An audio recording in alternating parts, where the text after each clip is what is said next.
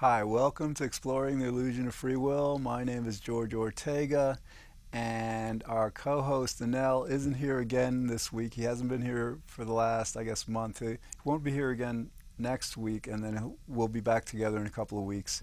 But we're still doing our live call-in show in Manhattan.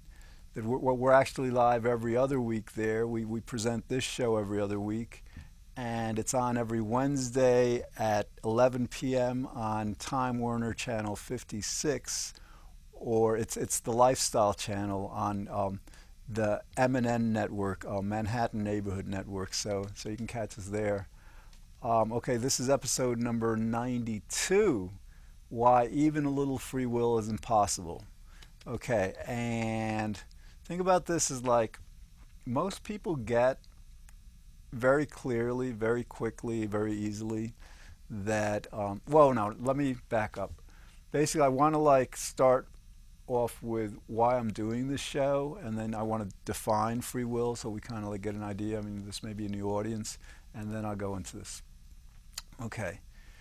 I'm doing this show because like our world, our leaders, our scientists, our institutions, religion, personally, everyone, we're all completely deluded, completely mistaken, deluded about who we are as a species, as a humanity, as people, as individuals, who we are as human beings, in terms of like what we do and think and feel and say. And basically the illusion of free will says that whatever we think, feel, say, do, decide, choose is up to us fundamentally in a way that and nothing that is not in our control is actually making us do what we do or think or whatever. That what we do is up to us. And another kind of like a way of saying this is like, because we have a free will, we're ultimately morally responsible for what we do. In other words, like if somebody, like, let's say, took a person, if a group of people, let's say, overpowered a person, took a person's hand and made the person, let's say, throw something, a rock or something, at a building, whatever, at a window. Morally, we would understand that because like the person was overpowered, the person really couldn't but have done that, wasn't really in his control. We would say that he wouldn't be morally responsible for that. It was just things that he absolutely couldn't control were making him do that. But with the free will illusion, and this is the case where like there's no people forcing him per se, the person just throws the rock at the window. Ordinarily, according to our legal system, our religion, whatever, our personal morality, we will fundamentally blame that person for what they did, and that's the free will illusion, in terms of morality. When the reality is that, all right, there may not have been people, a bunch of people overpowering the person, putting the rock in the person's hand and just like, making him do all the motions, but the person's unconscious.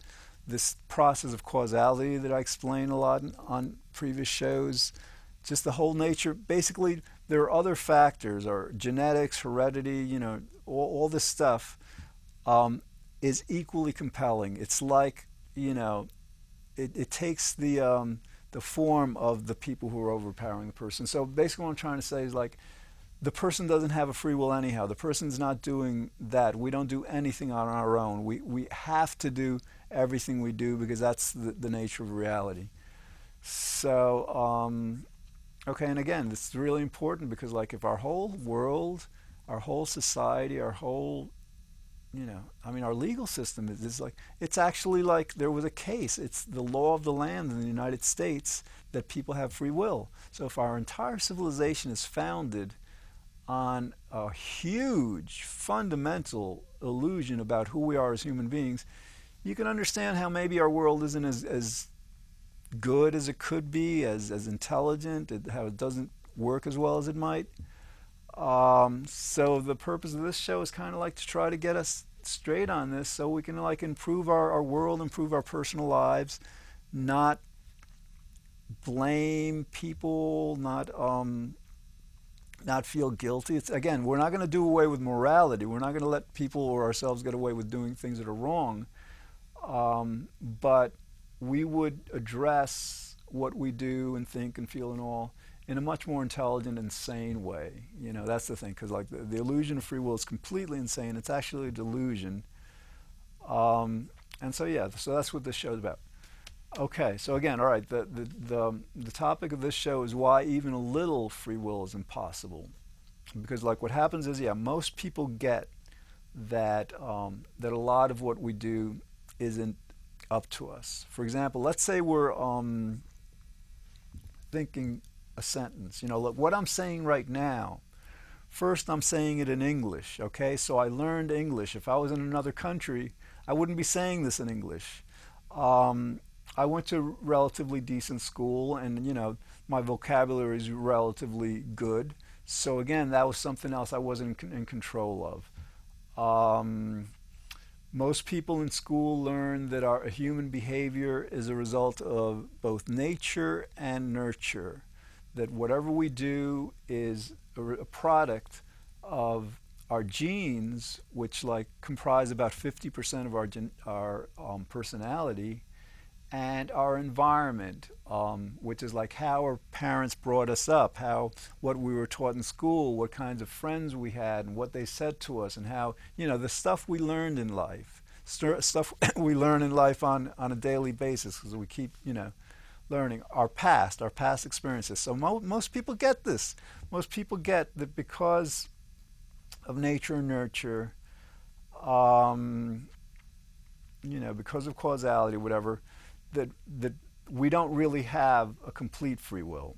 Okay, they accept that. I mean, like advertisers know that. Advertisers know that, like, if you put a commercial on TV hundreds of times, the more times you put that, you know, commercial on and viewers see it, the more likely that the viewers are going to buy the product or whatever, do whatever the commercial wants you to do. You know, it's this basic psychological conditioning. It's one of the principles, major fundamental principles in psychology.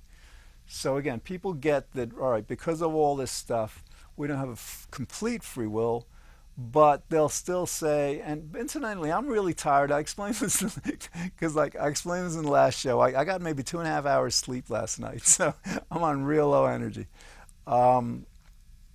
So they'll say, you know, people will say, you know, because of these factors, fine, we don't have a complete free will, but we do have some degree of free will. Okay, so like this show, I'm going to explain how no, we don't have any free will at all. And I've explained this in other shows. Actually, I've done other shows about this, but like, and the reason I'm repeating this is because, like, well, just what we talked about with commercials. This is a very new topic to many people. They haven't thought about it before. So you see this once, you may not get it. You see this twice, you may not get it. You know, it might take 3-4 episodes of the same theme until you really get it. So the repetition is not only good, it seems necessary, because, like, you know, again, people aren't really getting this all this easily. And the last show I did actually went into that.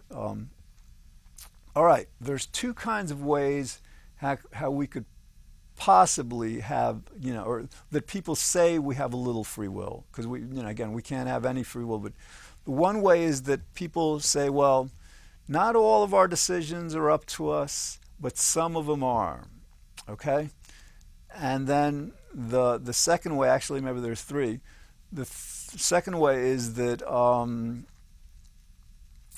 that a part of every decision, that, you know, part of what we decide, think, say, feel, do, is up to how our parents brought us and our genes and all this, you know, nature, nurture, but part of it is still up to us. Okay? And then I guess the third alternative would be that some of our choices are partly up to us and partly up to stuff we can control. All right, so we'll deal with each of these in turn. some of our choices are up to us, people say. Well,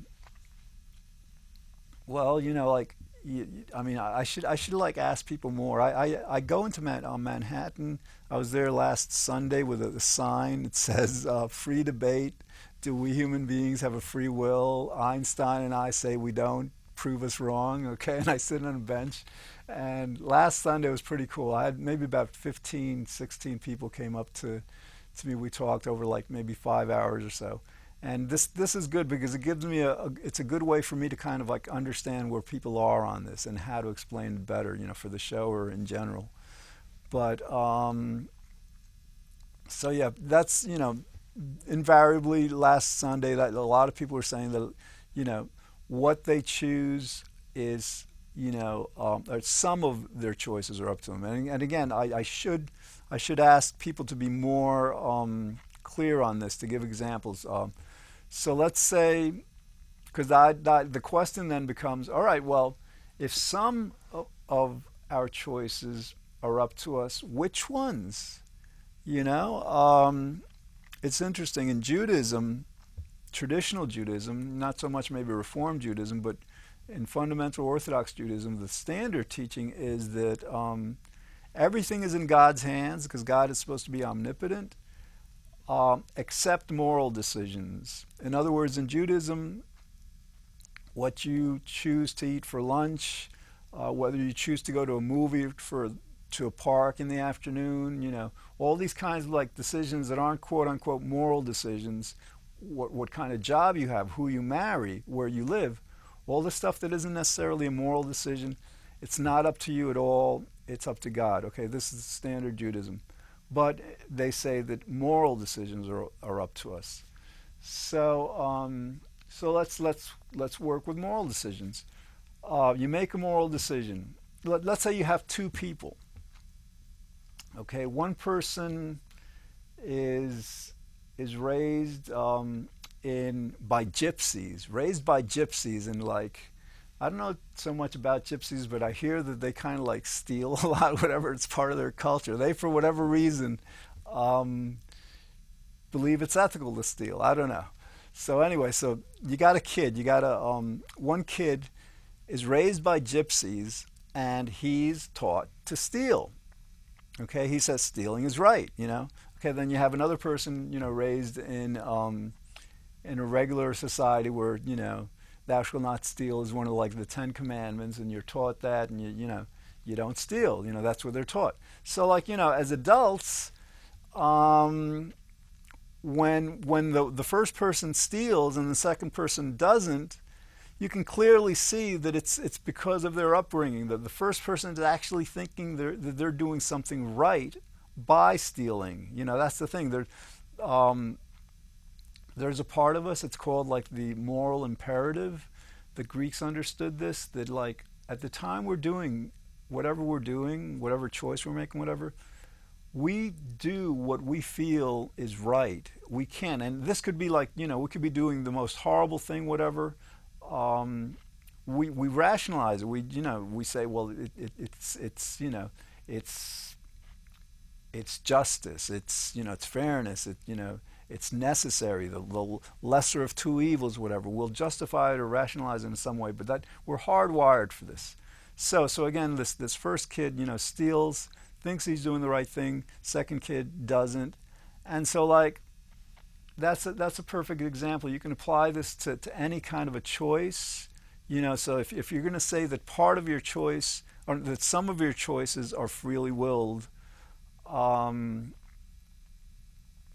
have to remember that whatever choice you make is going to be the results of what you learned in the past and your genetics. None of our choices can't escape that. The more fundamental reason, there's two, I'm going to do a show on this after this, that some of our choices can't be freely willed, is that every choice, everything has a cause.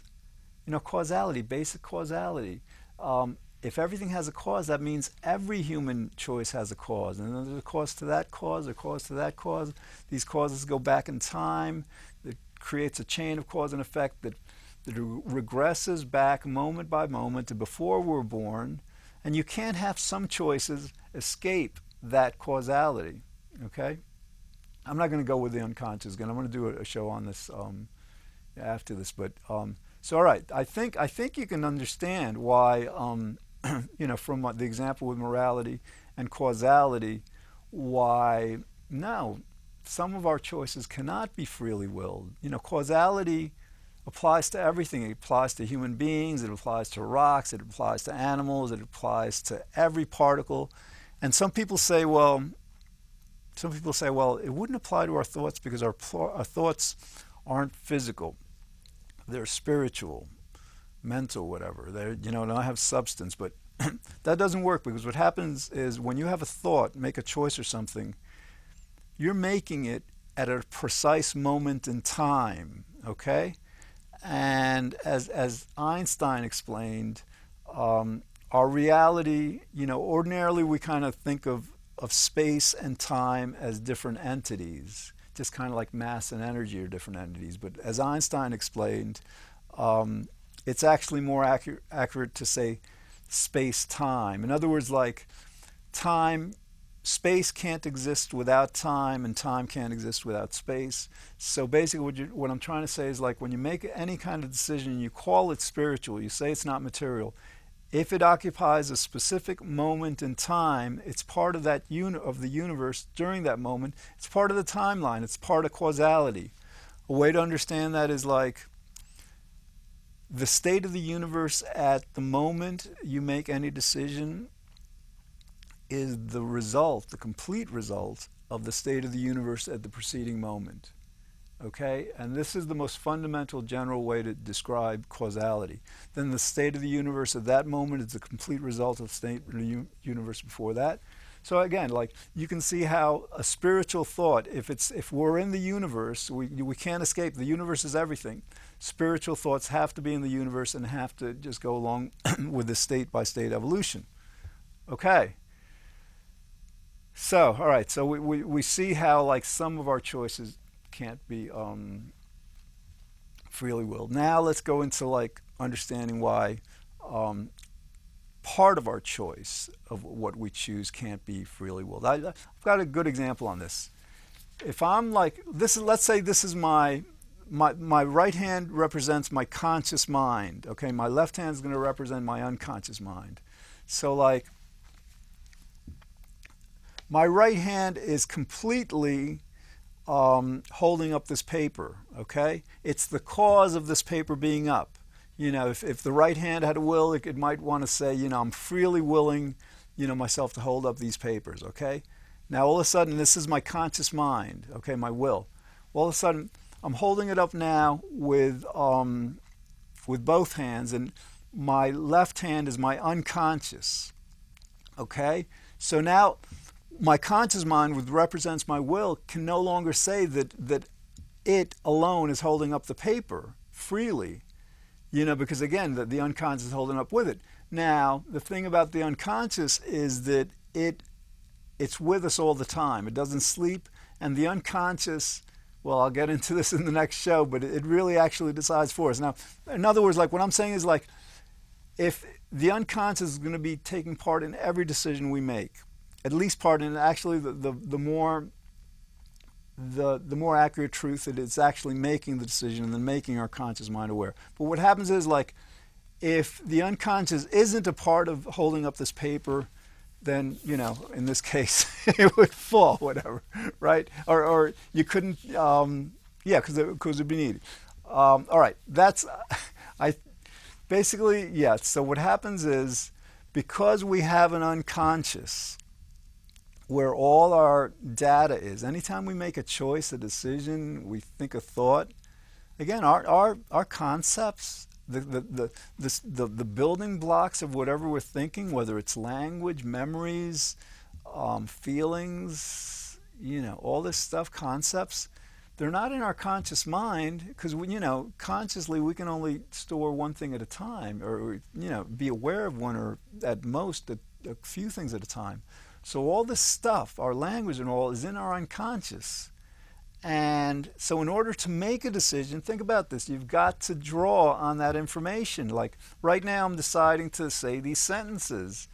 Um, the words that I'm using aren't in my conscious mind, so they're in my unconscious mind. So obviously the unconscious is at least, at the very least, and again, most accurately, it's making the whole decision, as I'll explain in the next show, but at the very least it's taking part in the decision because that's where all the data is.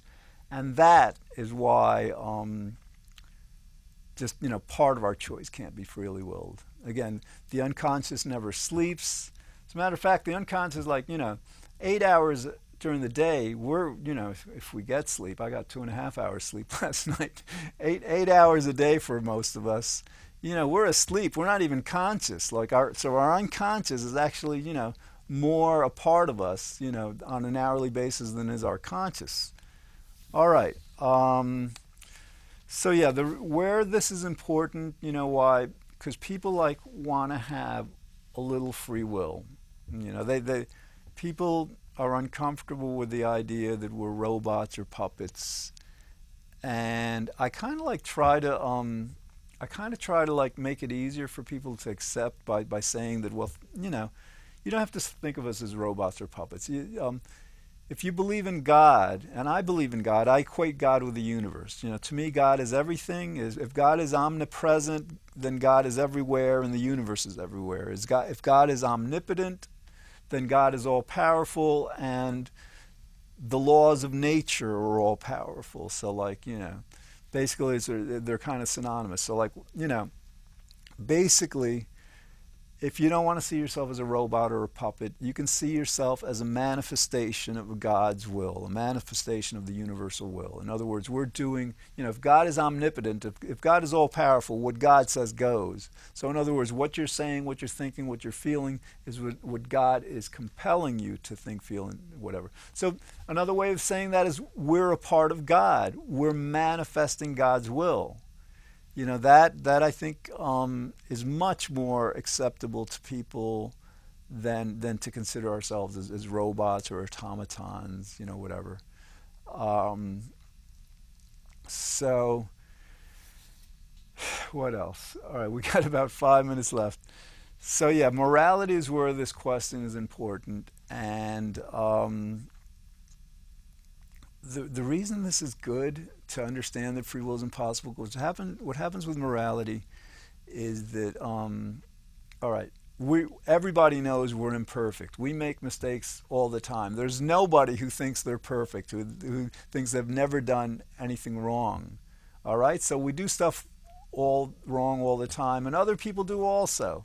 Okay, and that's actually why we value forgiveness, because we know this. We forgive ourselves and forgive others. But the thing with forgiveness is, when we or other people do something wrong, it's kind of like a good thing to forgive. We don't have to forgive. We're being moral to forgive out of the kindness of our heart. But when you understand that whatever we do wrong or whatever other people do wrong, we had to do it wrong. We had no choice. It wasn't up to us. Then there's really nothing to forgive. Because it's not us, you might blame the universe, you might blame God, but we become fundamentally innocent.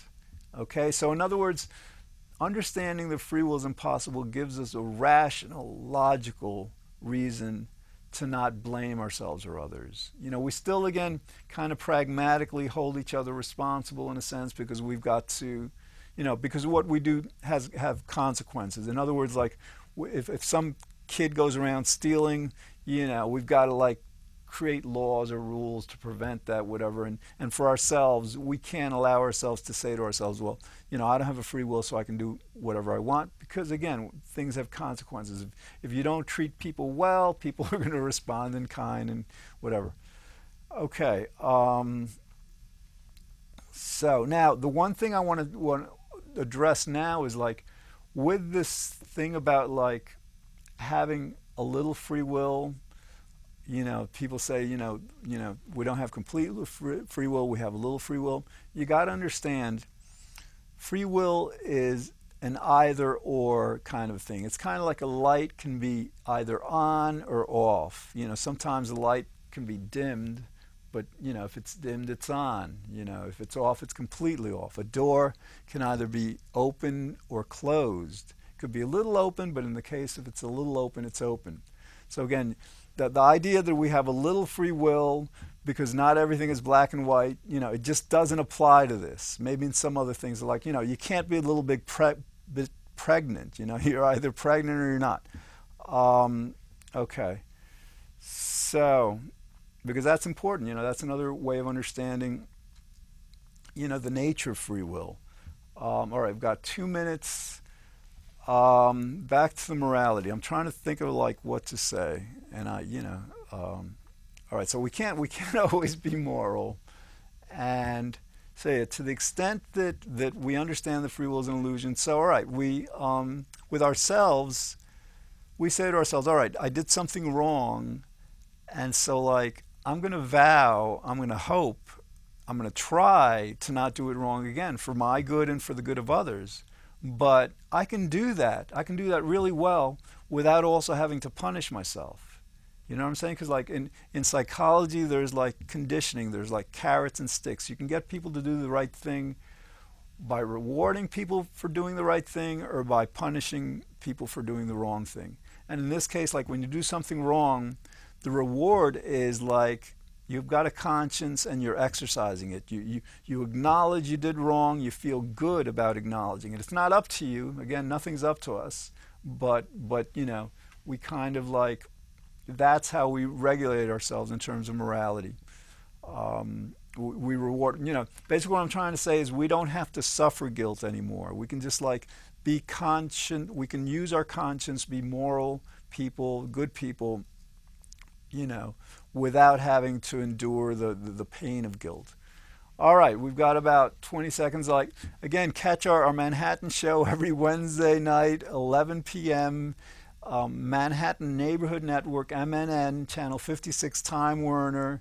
And you can catch us on the web also. Check out the website, Exploring the Illusion of Free Will, causalconsciousness.com, and I'll see you again soon. Thanks.